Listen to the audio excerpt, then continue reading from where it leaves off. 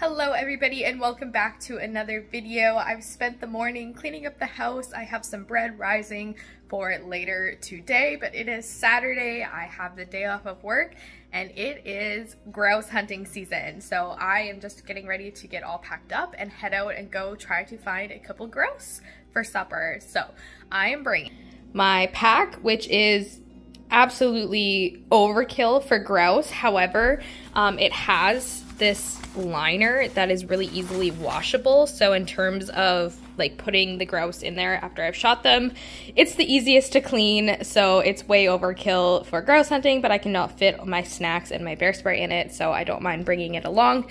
I have a 22, which is what we're going to be using today to hunt them. Also, if you are not a hunter or not into hunting content, I am not going to show actually shooting any of the animals in this video. YouTube does not encourage that type of content, nor is it content that I think everybody wants to watch.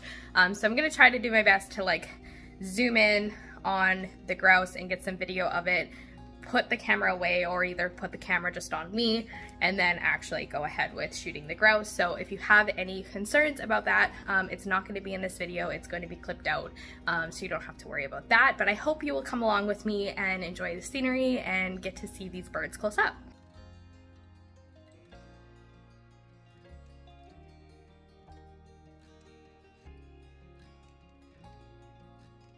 All right, we are all suited up. We have our gun unlocked, our clip loaded, our pack on, and I am also wearing orange. It's not necessarily required for grouse hunting, but it is also moose season, and also just safety in general. I much prefer to wear colors. There are other people who hunt this trail as well. And so there's kind of two main ways people up here hunt the grouse, and that's either by driving and kind of spotting them from the vehicle, or by walking. And it's a beautiful fall day, the sun is shining, and I thought what better than to take a lovely walk through the bush and see if we can't get some grouse. So today in Canada it is also National Truth and Reconciliation Day, so I just want to acknowledge that I am on the traditional lands of the Dene people. And the community is comprised largely of Dene people as well. So I just wanted to mention that, and yeah, let's see if we can find some grouse. I find it so funny that all along the trails you'll notice mushrooms stuck in trees, and that's because the squirrels are stashing them away for the winter, but they're kind of just like all along the road. So when I'm looking for grouse, I'm checking to see if they're out on the road or just on the ground foraging around. If they're on the ground roosting, I've often found them nestled up against the base of a tree, or they could also be up in the tree roosting as well. Especially right now, it's kind of mid-afternoon. It's not the ideal time to be hunting them, but if we're not seeing any on this walk this afternoon, I might come back later this evening, a little bit closer to dark, and see if I don't have a little bit more luck then. Well, this is promising. We've had some rain the last couple days, and those are grouse tracks there. There's also some squirrel tracks, which are just adorable. So that means in the last couple days at least, there have been grouse on this road. So the two main species of grouse that we have are mostly spruce grouse. We do also have some ruffed grouse though, and theoretically we also have sharp-tailed grouse.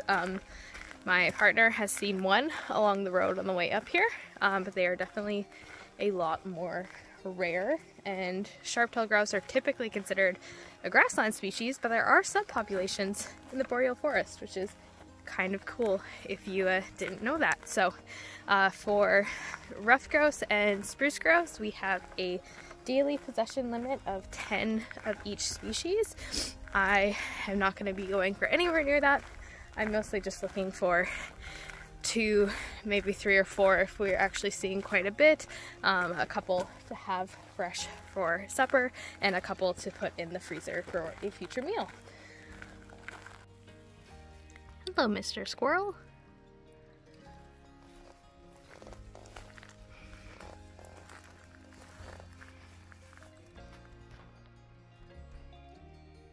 Well, I was just about to turn around and go head down a different trail, but one actually spooked right in front of me. So I have continued walking down to kind of see if I can see where it went to, but I'm pretty sure it landed pretty deep in the trees, and I don't plan to go bushwhacking after it. So that's a good sign that we've at least seen one. Also, as always, when you're just kind of walking around in the bush, especially if you're in an area where you know there's other people, but just even if you're by yourself, always remember your gun safety rules and your muzzle control. Make sure you're not going to come around a corner and accidentally be pointing it at anybody. Always just be in control of everything. So with that being said, we are going to continue on and see if we can't find another one.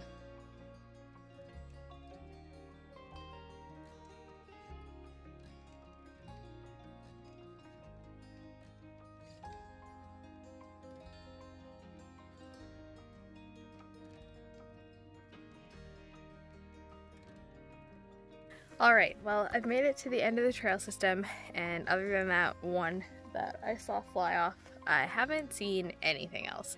Found a really cool spot with some water, and there was some different tracks around it, so that's kind of cool. I might have to bring my camera back and check that spot out later. But I'm kind of thinking I'm just going to head back to the truck and come out a little bit closer to dark, so about like 5-6 o'clock probably. And maybe try just later on in the day when they're more likely to be coming to the road to get the little bits of grit and rocks for crushing up the food that they eat. So yeah, I haven't really figured out if these are more morning birds or evening birds.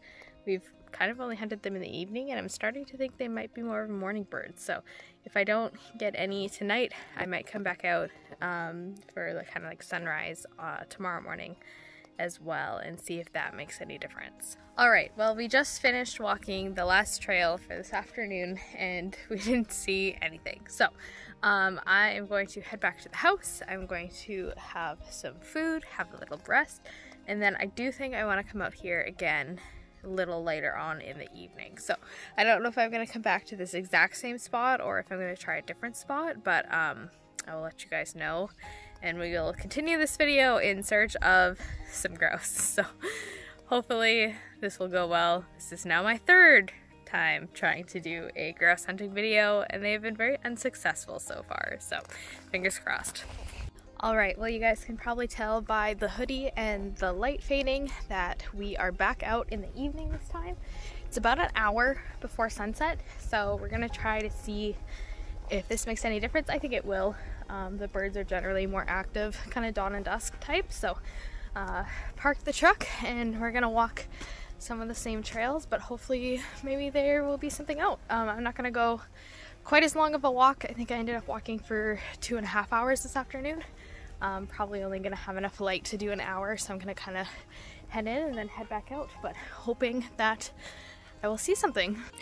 Okay guys, the evening's working.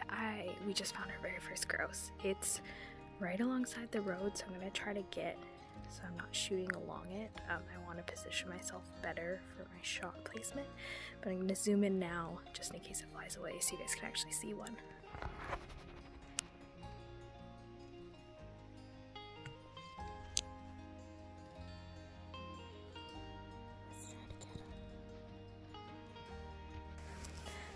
Alright guys, we spooked it up to the tree here. I don't think you're going to be able to see, but it's like right there. So I'm going to try to get it now that it's off the road. So just a fair warning, there probably is going to be some blood in this video. There is going to be deceased animals. It's not your thing. I'd suggest maybe not continuing watching, or just skip through to the end. Alright you guys, we got our first grouse on the ground.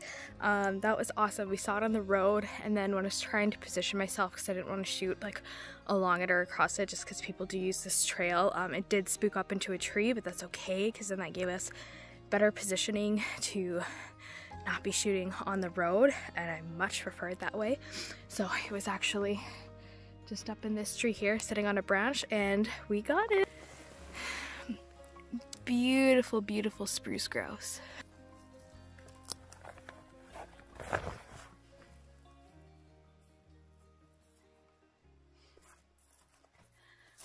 Alright you guys, so this is the spruce grouse. This one is a little female. The males will have more red along their head and they tend to be darker.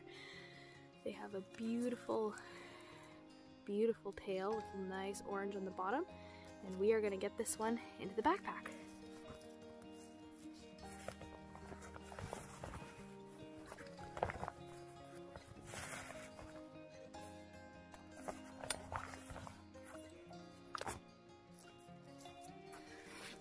Awesome.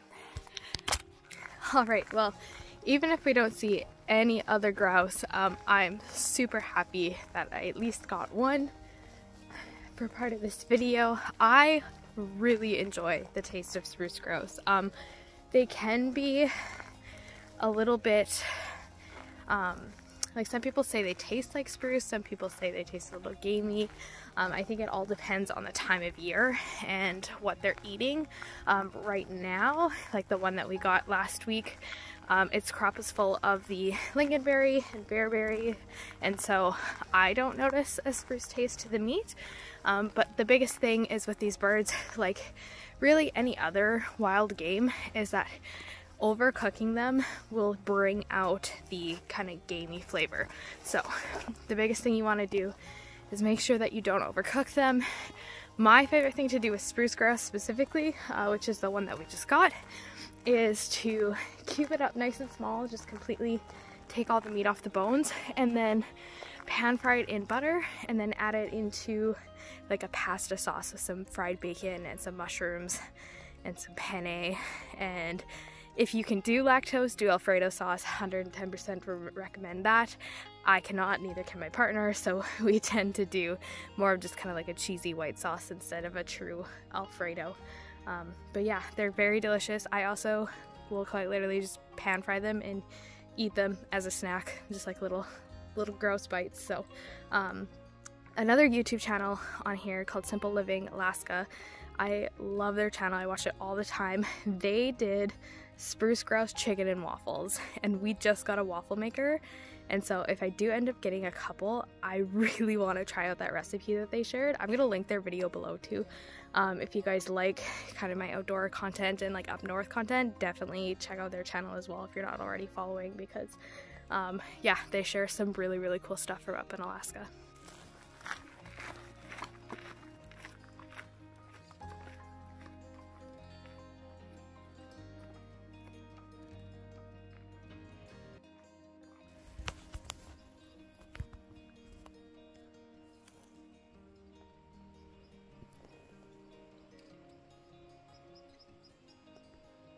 Just flew up there. I'm gonna try to get it.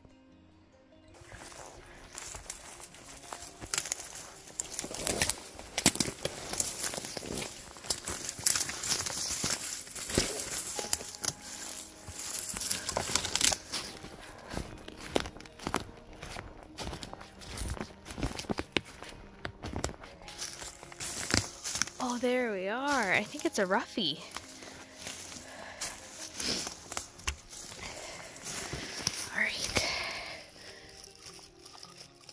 I've got the gun unloaded, and yeah, this is a ruffed grouse. So you can tell because there's not the orange on the tail, it's got the brown and then the gray and black together. But wow, that's a pretty bird. It scared the crap out of me. It jumped right up from the road right into that tree. But we managed to get it. It's the second one. Alright, well that is awesome, you guys. I did not expect to get both a ruffed grouse and a spruce grouse today. But that means that I'm going to be able to show you guys the difference. So this was the last trail that I was walking on anyway, so I might peek down that original trail, or I might just go straight to the truck and maybe drive further down one of these little side roads and see if I can't find something else in a new area. But for the most part, a very successful evening hunting trip in the end. So alright, so here we have the ruffed grouse and here we have the spruce grouse. So you can kind of see there's some difference in the feather pattern here, and then a huge giveaway is the tail. So the ruffed grouse has the brown and then the gray, black, gray, and the spruce grouse has the dark with just the orange tips, and there's no kind of line like this gray band across here. So those are kind of the main reasons. These tend to be more brown, these tend to be much more darker, kind of have more black in them. So now that I have all the meat off the birds, this is from the Spruce Grouse and this is from the Ruffed Grouse. So just the difference in meat texture may also, or meat color, sorry, may also be why some people find the Spruce Grouse a lot more gamey. Alright, well I'm back at home. We have chili getting ready to go along with our fresh bread for supper tonight, and I'm going to cook up those grouse probably tomorrow for lunch. So if you guys watched this video, thank you so much for watching. Also, if you didn't watch it because it's not your thing, I completely understand, no hard feelings. But yeah, so I hope that I will have some more hunting videos in the future for you guys. If you have any questions, feel free to drop them down in the comments. I am not a grouse hunting expert at all. This is probably only like the 5th or 6th grouse maybe that I've even shot, but happy to answer what I can. And if you guys haven't already, be sure to subscribe to this video and give it a thumbs up, and I will see you guys in the next video.